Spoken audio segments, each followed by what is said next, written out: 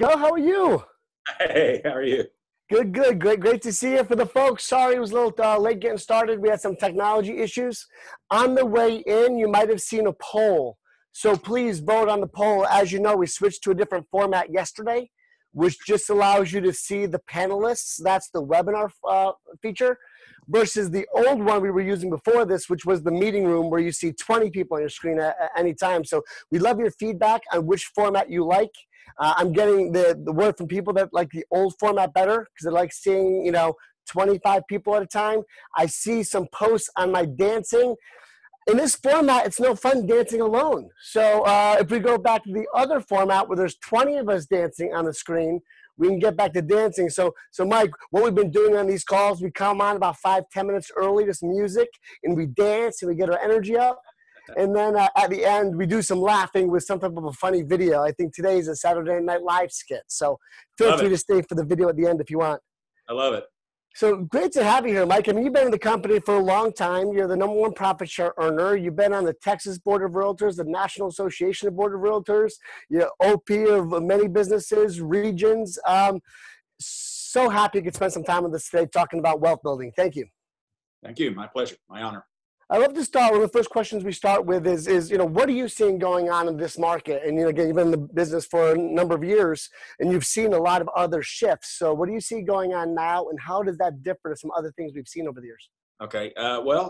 First again, thank you for having me, and hello, everybody.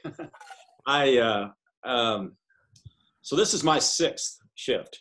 I started I was a newlywed right out of college, not knowing where, and I walked into a real estate office one day, and 20 minutes later, I said, I'll try this, and it's stuck. So, and actually, I started in the shift. This was in like 73, 74. Wow. And so I didn't know any different. It's back then, most of you can go to the history books, but we were having 3 and 4 hour lines at the gas pumps. It was an oil issue. Was that an oil embargo? Oil plays through several of these shifts, by the way, and oil is a factor right now underlying the pandemic. But anyway, so I started with that. And went through that. And then in the late 70s, we had another oil crisis and an impending war with Iran. And that's what led us into 18% interest rates. You may have heard some of those stories. That was right when Gary got into the business during that shift, right? Yes, Gary's about 6 years younger than me, I think. And so he missed the first one. we went through that. What was interesting about that one is I'm in the North Texas, Dallas, Texas area, specifically in a nice suburb called Plano. And a very dynamic area. And back in 1980-ish, when this was happening, we had a usury law in the state of 10%. You could not charge over 10% for anything, or it's illegal. You could literally go to prison. And so we were having sellers paying, 15, 18 discount points in addition to the other fees, so 20 to 25% off the sale just to get the sale done. So 20, 25% of the purchase price they were bringing to the table to close on the sale. Right. Yeah. Wow. Yeah. Or net off their sale price. And then they would have to find their own money. That led to some issues and so forth. And ultimately, actually, the realtors drove legislation to get that changed. Then the late 80s, this was more specific to the Southwest, to Texas, Arizona, Colorado. There was a combination of commercial real estate. There were some law changes which created a collapse there, along with the savings and loans crisis. There used to be things called savings and loans, competitor to banks, and again, some oil issues. So that was a really bad one. I didn't think we could top that one. And it was 4 or 5 years in length, and it was pretty rough. And so we came out of that again. And then in the late 90s, we had a combination of Y2K, which was just fear-based, lacking what might happen. I'll never forget on New Year's Eve, 1999. Everyone's waiting for the world to shut down, right? Party like it's 1999, right? And then that kind of tied into the .com bust. And because a lot of crazy stuff going on there. And just as we were starting to feel good, then comes 9/11, right? Which just really shut us down for a while. But the short term, probably not as long as this one, and not as impactful as far as loss of lives and so forth as this one. We came out of that, and things were roaring, and they were so good, and people were trying to. Then we had the really driven by the subprime crisis, bad loans, and we just loan to values were over 100%. And that led us into the beginning of 2007 or 8, one that was worse than the one I thought couldn't be worse in the late 80s. And we all know that went from like 06 or 07 till 11. And that's the worst one you've seen. I mean, that's one of the worst ones in the history. Yeah, and so now we've been on this 7-year run. Everything's going great. Everybody's going, is this the best you've seen? I say, this is the best I've ever seen it. By the way, we're following the 5 worst years I ever saw from 07 to 11. And what's interesting, so as I look at this one, these are unprecedented times, of course. And, 60 days ago, we were clicking along in one of the strongest economies ever. Right. Now, one thing that's different in this one, I believe, and I'm going to talk a little later about, I was on the phone yesterday with a relatively small group with the NAR chief economist, Lawrence Yun. Oh, nice. This economy has good underpinnings as far as a lot of strength in different sectors. So this pandemic is a fear-based and medically based issue. Hasn't been an economic issue other than it shut down a lot of our economy. What happened in 07, 08, there were bad underpinnings. The market was not stable. So that hurt that one. So we're learning together as we go through this surprise we got on March 13th. I think it dropped on us that it was for real. Right. And so I think there will be a new normal. It won't be what we're doing now, but it'll be different than what we went into this with. I don't know what that will be. We'll all create that together. We'll come out smarter, more innovative, more creative, and stronger, I believe. We're just in the pain of it right now. And again, I'll speak to Dr. Yun's comments a little bit later. So those were the ones I've been through. And the one thing that's in common with all of them is it's going to be okay. Yeah. We're okay. This is the greatest country in the world. We got the greatest people, the entrepreneurs, innovators, and I especially pain and hurt and pray for your section of the country because you're the hardest hit with the COVID-19 issue. It's just horrible what I watch and read about on TV. So prayers for everyone. Thank you. Yeah, at one point, our 2 states were about half the cases in the entire country. So it's been pretty crazy. Yeah, and so and this will happen everywhere. You'll probably be delayed, but our governor just announced that we're going through phase 1 of opening up. There's a soft opening this Friday, May 1st. And 2 or 3 weeks later, they'll look at it a little bit more. And they're doing it very carefully and hopefully safely. We'll see. Well, we're actually going to be watching Texas. I know South Carolina, Georgia, Tennessee, I think were 4 that are starting to open. So we're kind of watching that to see how that goes because we're probably 30 to 60 days behind that at least. Yeah, I would guess. I don't know. I don't have that crystal ball. But we're not doing it like Georgia. They just kind of opened the door. So we're being very careful. And did you want to talk about, because we're talking a little bit about the economics now, then we're going to talk about wealth building, during a shift like this. Do you want to talk about the Lawrence Yun information now, or do you want to save that for a little bit later? It doesn't matter. I can do it now. Let me turn over here. Well, once we get through the market and the shift, we'll get into wealth building. Yeah, no, it's great timing for it. And I'll just give you some brief statistics. He said this started as a shock to our system and a lot of fear.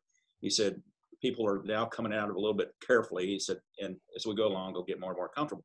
But here's his statistics. He's usually been very accurate. He's a highly esteemed, respected economist. And he was speaking to a group of us yesterday afternoon. There's 75 people. It's called the top 75 large brokers. It's a forum for NAR to communicate to and be communicated from. And I happen to have the honor and be on that committee for KWRI. Again, to clarify with everyone, he's talking about Lawrence Yun, the chief economist of the National Association of Realtors. And he's been in that role for a decade plus? Close to a decade. Yeah, that's about right. Yeah. And so the bottom line is, he said, I will probably publish this. I'm still tweaking it a little bit. And so he kind of previewed to us what his forecast is going to be. And it will be a little different in every region. And it's in 2020, we will wind up for year end 2020, down 13% in units. Now, it feels right now like it's going to be a lot worse than that. But and I'll speak to that in just a second. He said we'll be down about 11% in volume, but prices will be up 3%. It's interesting. Supply and demand is different than some. Well, what's happening is we went into this with a short supply of housing, a shortage in housing, Now it's getting even more of a shortage. So people will pay a price to get what they need. And when I believe that, and this is what I'm telling my associates is, get ready, be doing all the right things now. And we can talk about that a little bit. Don't just wait until it comes back. There's a lot you can do. We're selling houses and so forth, but you're gonna be standing in front of a water hydrant. Yeah.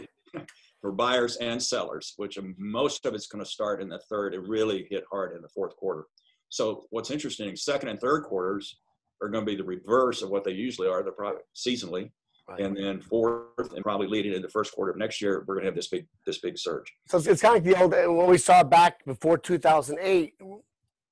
Our buyers now are just buying later, whereas back in the early 2000s, we borrowed buyers from the future because of some of those mortgages. We're actually just moving some of our buyers and sellers to a different point in the year. Exactly. And then he went on to say in 2021, so let's just look ahead a year, he's forecasting units will be up 15%. Wow. And prices will still be rising. So that's a pretty, I sent an email to Gary Keller and Josh Jean this morning, summarizing what I just told you.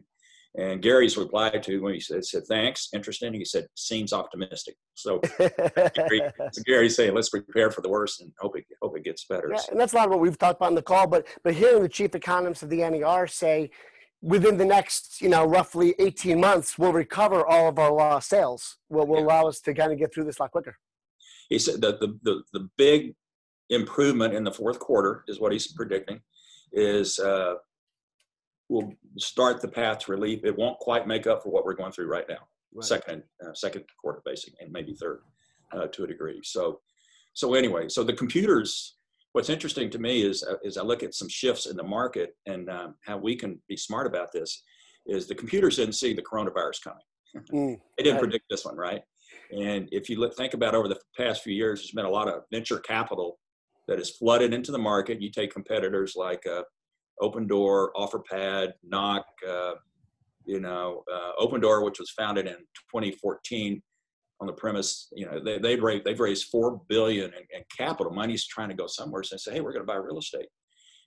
You take Zillow, Mr. Barton, his goal was to purchase 5,000 homes a month through their iBuyer program.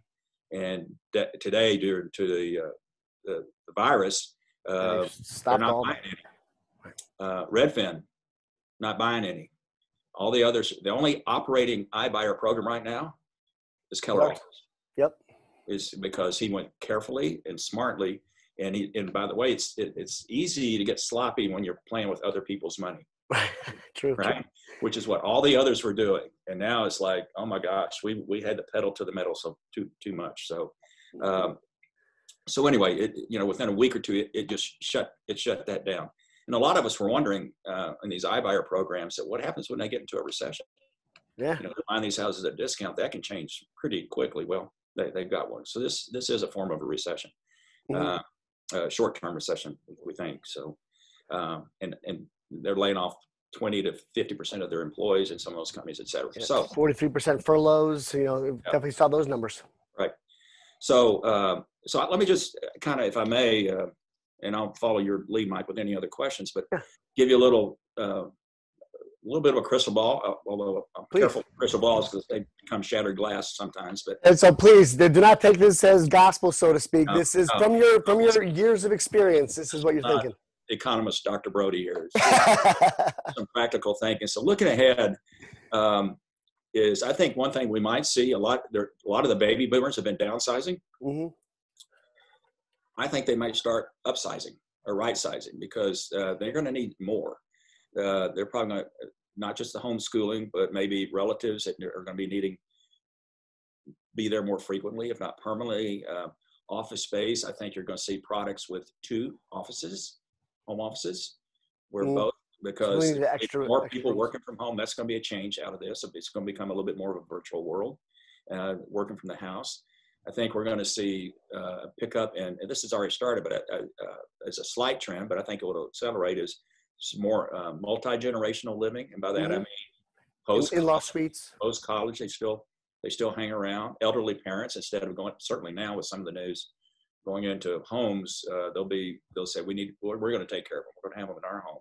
So that's going to change. That's going to be right sizing. So with that, it'll just bring the demand back to the larger homes because you might have parents moving back in with kids or kids staying with families longer. Exactly. Especially depending on what happens to the job market, they might all go under one roof to be able to share in the bills. Right.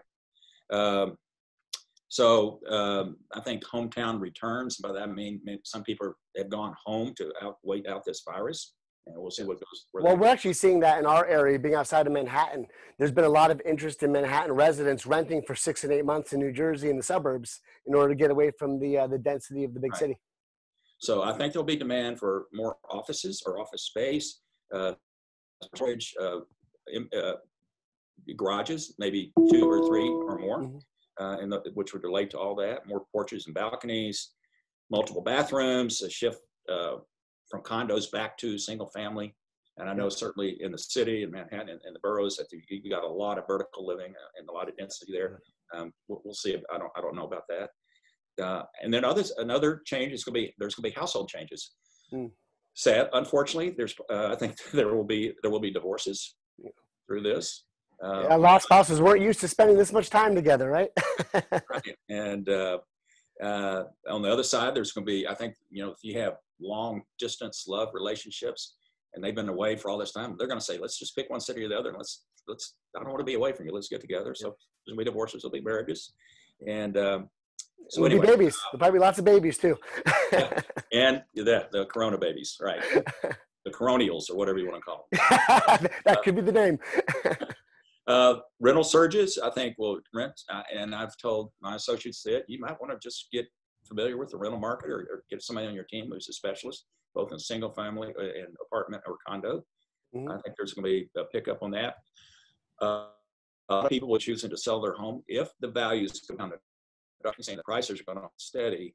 We'll see. But on the other case, there may be some people who are not getting forbearance or help on their payments and aren't able to make their payments. If they're not, their $1,200 isn't going to be much to carry them for a long time, et cetera. Investor activity, I think will be. I think there will be a rise in foreclosures, and I think it's going to spur a lot of investor activity. And I think some of that will come from those who've been disappointed in the market, even though it's trying to surge back a little bit, may look to real estate instead of the market. The markets are just, right, as Gary Keller once said, it's the ultimate Vegas. I mean, it's day to day. And what are you betting on this week? Whereas, even in this horrible real estate time with Corona, especially if prices rise a little bit, it's going to bring a lot of that money wanting to invest in a safer investment in the stock market. Exactly. I agree with you, Michael. So how do we handle this? I think preparation is the key. Last thing we want to do right now is just be sitting on our hands and saying, oh, gosh, poor me. I feel sorry. Why this happened to me? Well, you know what? It's happened to 8 billion people. Yeah, it's happened to the world. None of us are alone in this, right? Yeah. This is worldwide, except for Antarctica. They're safe. I haven't found them in Antarctica, so I wouldn't recommend moving there. So it might be a chance to pick up some certifications. I think the NAR and KW, my gosh, with the bold pivot, I'll let you talk about that later. I'm signed up. I'm taking bold pivot. I'm all in. So speaking of bold pivot, while we're on that, we are moving our call format to 1 o'clock to avoid the 2 to 4 Eastern time for bold pivot. So we'll talk more about that at the end. Just want to put that out there. We will be moving this call format. Yeah, but just real quick, 2 or 3 designations that might be worth looking into right now, if you have a little extra time, is one's called the short sales and foreclosure resource or expert, I think. SFR is the designation. SRES, which is a senior real estate specialist. And then there's one on broker price opinion resource, BPOR. That, I think pricing is going to be so critical to get it right because we're having a lot of new data coming in. Yep. So I think we also need to be pivoting our marketing. And what a great time to call people and not say, anybody wants to buy or sell, just saying, how are you doing? Yeah. Just thinking about you. How's the family? I mean, that's a call that will be appreciated. And, that caring call. Yep. The caring call. So just reach out to everyone and listen. Don't talk, just ask them a couple questions and listen. And and this is another one. I think it's will be up to you or up to us is find. I think the contractors, the home improvement and the repair people, the general contractors, are going to be in high demand. So if you've got some good ones, build a relationship so that when they get multiple requests to do something, your people get preference. I think that will give you a nice competitive edge. So, especially if you get in that short sale foreclosure area as investment opportunity, you're going to need a good list of contractors to do some fixing up in there. Right. Exactly. So, anyway, so we're kind of dovetailing a little bit into some of that wealth building aspect. So when you're looking at, this market, and we often hear that term, wealth is created in shifting markets. What are some of the things you've seen? What are some of the ways you've seen people grow their wealth at times like this? And what do you see as the opportunity here? I think we're kind of on that same subject right now. Well, as it's related to, both real estate and stock, is you can never pick the bottom. If you're waiting for the bottom, you're going to miss it, right? Yeah. And based on Dr. Yoon and others, we don't know where the values of real estate are going to go. It looks like there's more upside than downside. So are they willing to invest? And there'll be some opportunity. There will be some opportunities. And you just got to be picky. So I think it's Warren Buffett said, when other people get nervous, I get greedy. When other people get greedy, I get nervous. And so you just got to be at the opposite end of where the market's going. And so I think it's a good time to invest. I had actually stopped investing in single family properties about 2 years ago in my market because I thought we were getting overheated. And it's stayed there, but our market's still very good. But the one way I measure return on single family or condos or apartments is I want 0.8% per month of the value. So let's say it's, for easy math, $300,000 property. I would want to be getting 0.8% or $2,400 a month to get the return, which basically is going to get you 10% cash on cash. That's just cash on cash plus your appreciation over time and your debt reduction if you have a mortgage. So we say 2,400. Is that what you expect to be the monthly rental income, the gross rental income on it? Is that what you see being the monthly rental income on that property is 2,400 a month? Right. Now, but what's happened, this is why I stopped investing for now. I think it's going to change. I might jump back in is our prices went up so fast, rents did not keep up. So it's no longer 0.8% per month. It's 0.5 or 0.6. Okay. And so now that instead of 2,400 people are getting 1,600 or 1,800, that's not I think I can find better returns. So you just got to be patient and with that. So as you're talking about these types of properties, there was a question in the chat. With so many people working remotely, do you think commercial office buildings will go down in value? So would that be maybe an area to avoid from an investment standpoint? Do you see that shifting in that market? I think it's an area to avoid until they go down enough. At that point, then it's going to be a time to be in. So yeah. What's interesting, we have 400 associates in my market center here. Dillingham and I are co-owners of this market center. Nice. How's Dick doing? Is he healthy? Everyone good with Dick? He's great. Good. Yeah. And so I would say about half of our staff is working. My MCA and assistant MCA, my team leader, and our front desk are here every day, as am I. Okay. And so it's we got pretty nice big space here, and it's social distancing is not a problem. But today, since the governor announced yesterday, I've seen 5 people I haven't seen in 6 weeks. They're wandering out a little bit. They're getting a little more comfortable. They got their masks, or some do, and so we're gonna ease out of this safely. We always keep safety first. I believe so. Anyway, and just so the folks on the call are aware, as OPs and market center owners and brokers, we're already starting that conversation. We're already starting to brainstorm. Okay, when they open up, what does our transition back into the office look like? So be ready for some more information on that. Well, we've just gone through that. Literally, an email went out today from Christy, our team leader, after talking to me. Since the governor's opening up partially this Friday, we're going to have our staff who's been working from home. They're going to be back in next Monday.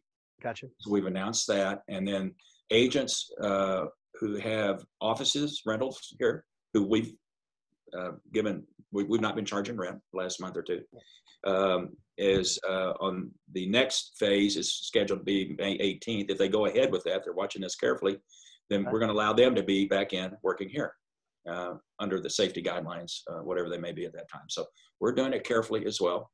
And that builds confidence and excitement. But everybody, we've been doing, actually now it's Monday, Wednesday, Friday, but for 2 or 3 weeks, we're doing daily calls with guests We might have somebody like you or Brian Fair, or today we got Gene Rivers.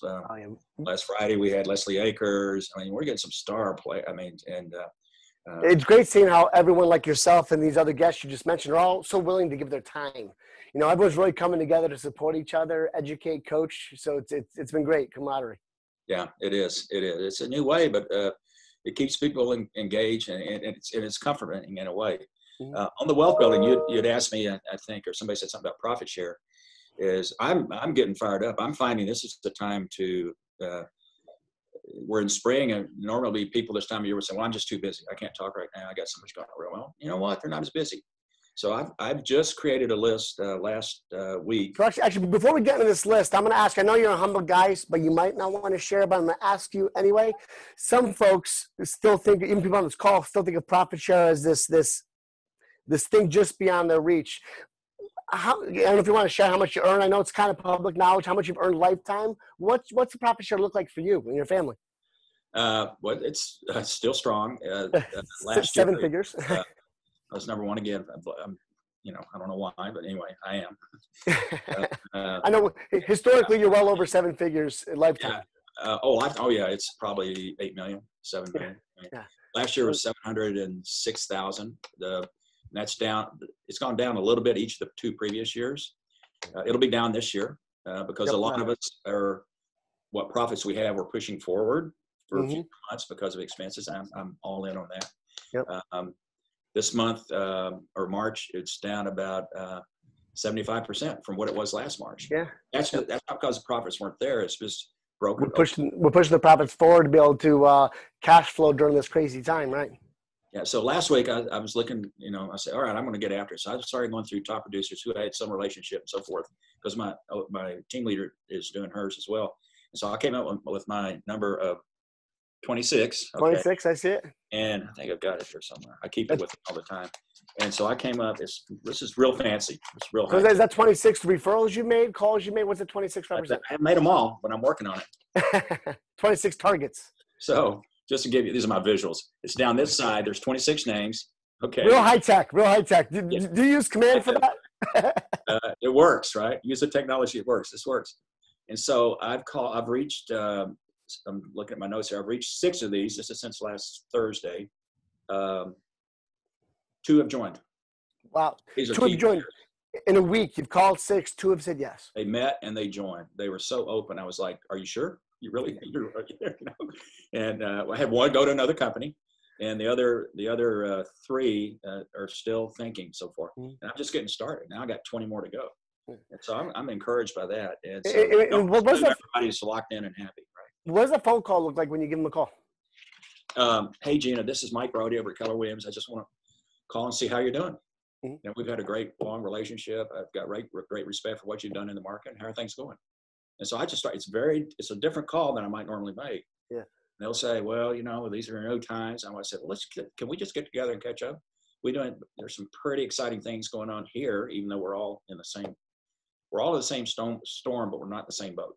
And right. So I'd love just to catch up with you. And so let's have coffee. And now where you do that is another issue, but they've been happy to come into the office because there's nobody around. They're not worried about anything like that. And a lot of them don't realize when you can get, and this is what we've done in 23 years here, is this is our, let's see, I don't know how you see that. Yeah, I got you. You got the idea? Yep. We're the one on the left. Yeah, 4,086 compared to 1,501. You're 3 times number 2. The next 3 in our market equal what we've got as far as market share. So that's a pretty easy sale. I'm actually shocked more people just don't come begging, right? But, we'll work through that. Well, because with that graph, it means there's more signs in the marketplace and more recognition. Yeah. So it's easier. Right. And so we've got a great team. And so the profit share is, and by the way, I go through long periods where I don't do anything. I just, I want our ALC to do it or somebody else.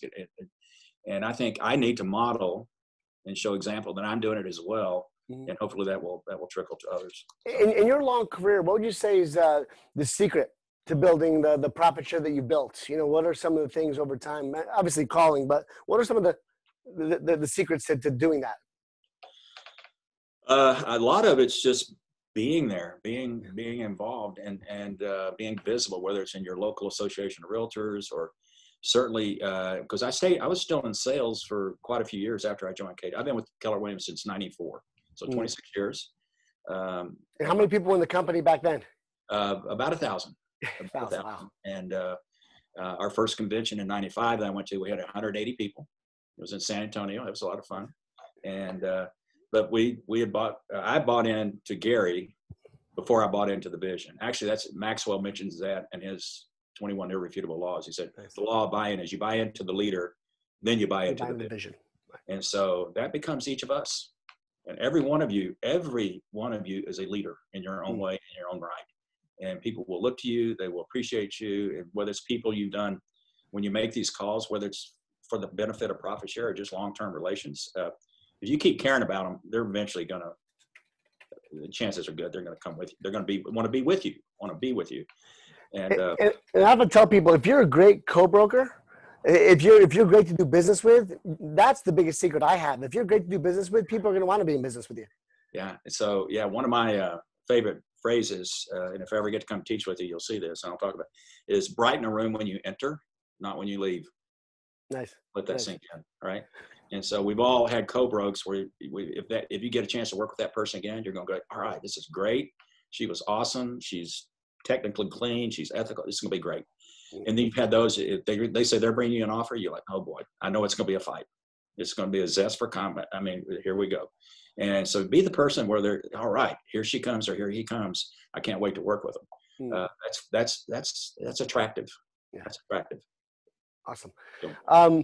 Going back, just any other thoughts? You mentioned a little bit, we didn't get much into it today. What are some of your best people doing activity-wise? Obviously, the carrying call. Do you see any other specific tactics out there they're doing in order to take their unfair share?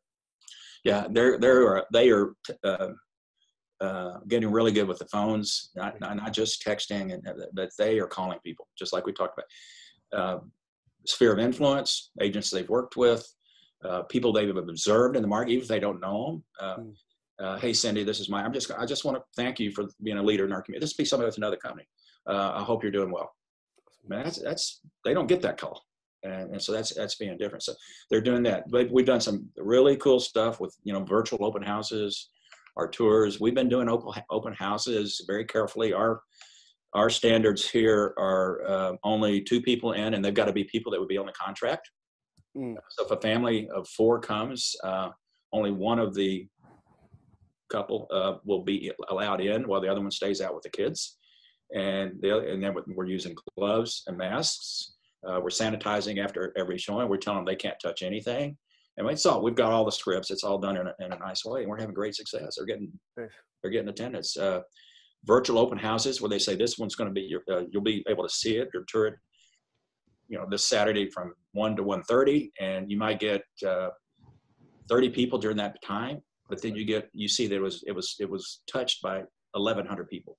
They looked at it without making any comment or registering or anything like that. But you get a lot more eyes on that virtual open house. Now you got their emails because they had to get in. So a lot of innovation. Same with buyers. We're getting people that are doing 5 transactions a week. That's a lot during this time, I think. Yeah. I see a question in the chat box. I just want to reinforce an answer. The question in the chat box is, what kind of activity can a newbie take part in since there may be less clients available? And I've talked about this time and time again. I don't care whether you're new or experienced. You said it before, your database. Call everyone you know, be visible. Well, yeah. So when people say, well, I'm new and I don't have that database. Yes, you do. Let's start with your holiday card list. Yep. Christmas card, holiday card. Yours or your parents or relatives. Those are people who probably know a little bit about you, where you are, what you're doing. That's a great start. That's a database, right? So it doesn't have to be past sellers and buyers. That will build over time. Yep. And then connections you make, you should probably try and meet. It's harder right now, but once you get going, we get a little bit, 3 to 5 people a day, where you at least get their information, the basics. What I would be doing is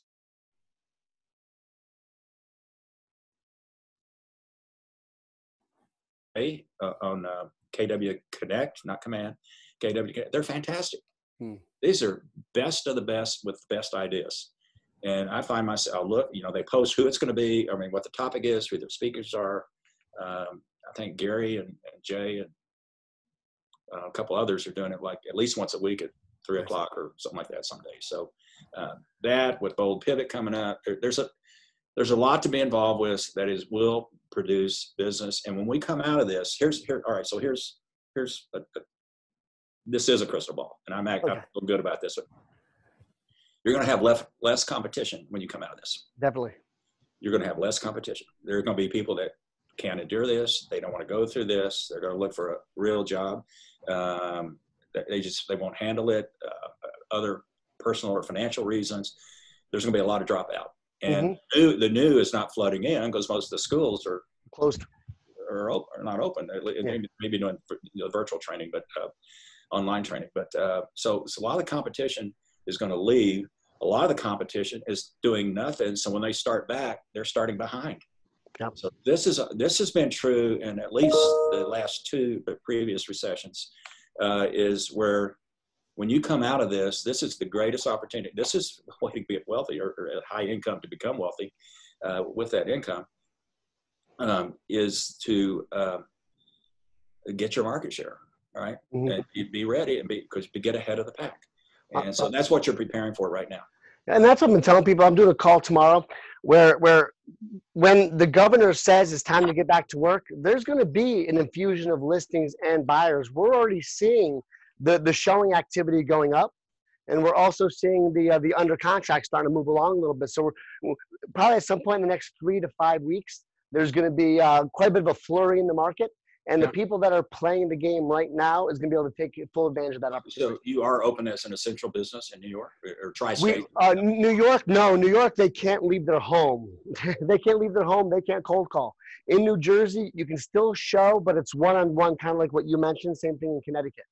Okay. So, New York will see a considerably bigger flow when it opens up because there's a lot of people pent-up demand to make a change that are still going to make a change. Okay, gotcha. Here's the last question, and I'll ask you for some final thoughts from Jeremy Goulash. Mike, understanding you have a large real estate portfolio, what is your best advice when it comes to building wealth by investing in real estate? Do it. You got to do it. Be smart. And, one thing, one fantastic edge we have in real estate, unlike maybe in securities or some other areas, is if you see a great deal, there's nothing that says you have to show it to anybody else before you buy it. Right. If you see a deal, there's nothing in the code of ethics or your real estate commission rules that said you've got to show it to other people before you act on it. Yeah. As long as you disclose your realtor, you can act on it. Disclosure, realtor, et cetera, licensee, et cetera, et cetera. So. Did you use any specific strategies? I'm sorry? Did you use any specific strategies to find those opportunities, or was it just marketing yourself and being the first listing, agent in? I'm picky about certain areas where it has to do with price point, where I think there's a big rental pool, and also I look at schools, access to roads, key transportation issues, and so I'm picky, which means I have to be patient. All right, so I'm not doing I get letters every, if not every day, several every week on, hey, we want to buy your home. Are you interested in selling? They know who the non-occupant owners are. They get access to that. So, well, I heard you say before, you got a formula. It's got to be 8/10 of that purchase price, right? Right. That slowed me down because prices outrun rents right now. Right. I think that may change. So again, if it doesn't fit your formula, then you don't move forward with that, I'm assuming. Right. Yeah. And if that means you're building cash, cash is king. Yeah. So when opportunity comes, you can be nimble and you can move quickly. So. And I've heard Gary saying it, which I think is so true. $1 today is going to be worth $5 about 6 months from now. Yeah. So cash will be very much king in this coming market. Last question, and then I'll ask your final thought. Someone asked your best recruiting script. Wow. All right. I've got, all right. So here's one I love is, and let's say it's I'm going to start, there's two, but let's say somebody's not in the business. You see somebody in the service industry right now, if you see somebody in first responders or, nurses or whatever. But anytime I see I'm usually on planes a lot. And if I've got a great flight attendant and I just see the way they treat other people. Here's my script. I'll say to him or her, I'll say, by the way, you're doing a great job. How many people have others ever told you ought to be in real estate?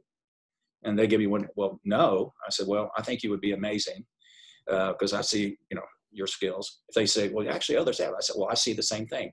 May I give you a card to answer some questions? Because in the case of a flight attendant, they've got time. They go in streaks. They'll go for 3 days, home for 4, whatever. And gotten recruits from that. Same thing in restaurants. Somebody gives great service. They got that attitude. I'll tell you, it's really good. If you do drive-through at Starbucks or Dunkin' Donuts on the East Coast, whatever it is. We use both. Pete's on the West Coast, whatever is. And so Starbucks is after only, at least in our area. Mm-hmm. And so I've been there a lot. Those people who serve and take your order and give you, they are good. I mean, must have some personality qualifying. Yeah. So that's it. So that the one is, how many have you ever been told you ought to be in real estate, or how many people have ever told you ought to be? That's it. Okay. And at worst, they take it as a compliment. I mean, you've just made them smile more, right? Yeah. And for existing agents, I just tell them how respectful. I said, man, I wish we could figure out a way to be in business together. I just love doing business where I admire the way you work. So I don't go in with, hey, a hard closed script, and I'm always respectful of my competition. Mm-hmm. I respect all my competition. I fear none. That's kind of my motto. And because we still all have to work together at the end of the day. So those are couple of the scripts. So. I got to ask you one last question because it came in the question and answer box. And I know you guys are using Keller Mortgage quite a bit in your market. The question was, have you seen having Keller Mortgage in an agent's toolbox affect your business? Yes. They had to have some success to get the reputation and what a positive experience they've had. Mm-hmm. And it's spreading. It's growing quickly in my market center here. And we've got a relationship. We got 2 in-house lenders that we have affiliate relationships with. They're both amazing as well. Mm-hmm. And so it's a matter of choice. Yeah. And sometimes it's personality. Some people don't want to do the online and talk to the people in Ohio, but then they've got some pretty good financial incentives that most others can't match. Mm-hmm. It just depends. So we support all that. Yep. And so 2 things I'm thinking of that. Number one, it hasn't affected your in-house lenders because it's a very different business model, the right. hand-holding of that usual lender versus Keller Mortgage. And their personality and their familiarity in our meetings, right? Yep. And I've also heard that Keller Mortgage is very popular with some first-time home buyers because that rebate they get back at closing can really make a difference in getting the house that they want. So that's absolutely. Any final thoughts on wealth building or the market? And I got to thank you for that Chief Economist June information. That's something that we wouldn't get any results, but someone that was on the call with him yesterday. Yeah. If you watch nar.realtor, okay. He said it's going to come out this week. He was tweaking it. There may be some small changes. Okay. He'll probably have breakdowns into regions, et cetera, et cetera. So any final thoughts are couple is, tomorrow belongs to those who prepare today. That's my main message is be prepared. Don't be sitting on your hands and waiting. Be getting ready. It's coming, and it's coming sooner than a lot of people originally thought. And still be smart, be safe. And a lot of it's attitude. I'm going to read a quick poem. I just love this. Actually have it framed, but I printed it off. And it's by a guy named Charles. It's called Attitude by Charles Swindoll. It's a pretty famous poem. Yeah, check Swindoll. Or statement.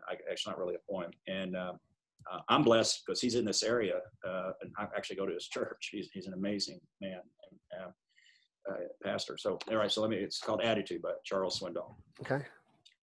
The longer I live, the more I realize the impact of attitude on life. Attitude to me is more important than facts. It is more important than the past, than education, than money, than circumstances, than failures, than successes, than what other people think, say, or do. It is more important than appearance, giftedness, or skill. It will make or break a company, a church, a home. The remarkable thing is we have a choice every day regarding the attitude we embrace for that day. We cannot change our past. We cannot change the fact that people will act in a certain way. We cannot change the inevitable. The only thing we can do is play our one string we have, and that is our attitude. I am convinced that life is 10% what happens to me and 90% how I react to it. And so it is with you. We are in charge of our attitudes. That that so speaks to today. And he wrote that probably, I don't know, 20 or 30 years ago. So I would just say, maybe in closing, be encouraging to each other, be positive, be that bright light, supportive. That's contagious too. It's a positive virus, if you will, and brighten people's day. So it's time for us all to rise up and, like I said, be smart, be safe. Thank you. What an honor to even be on this call. God bless you all, and I hope to see you soon.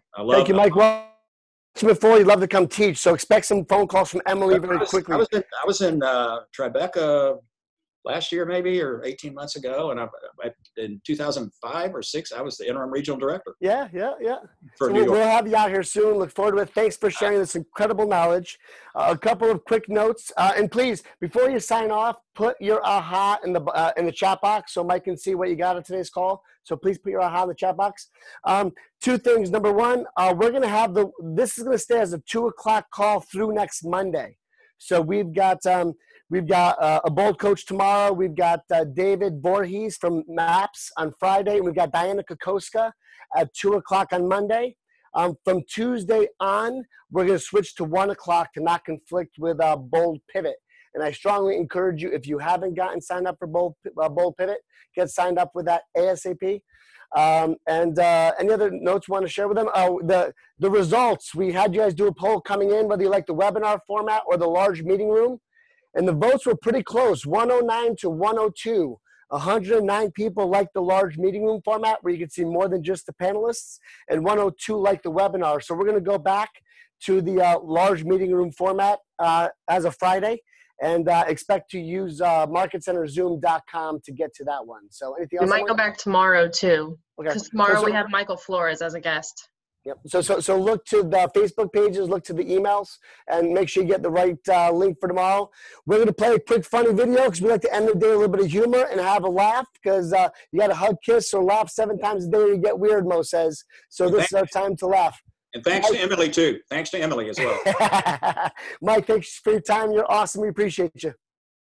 So long.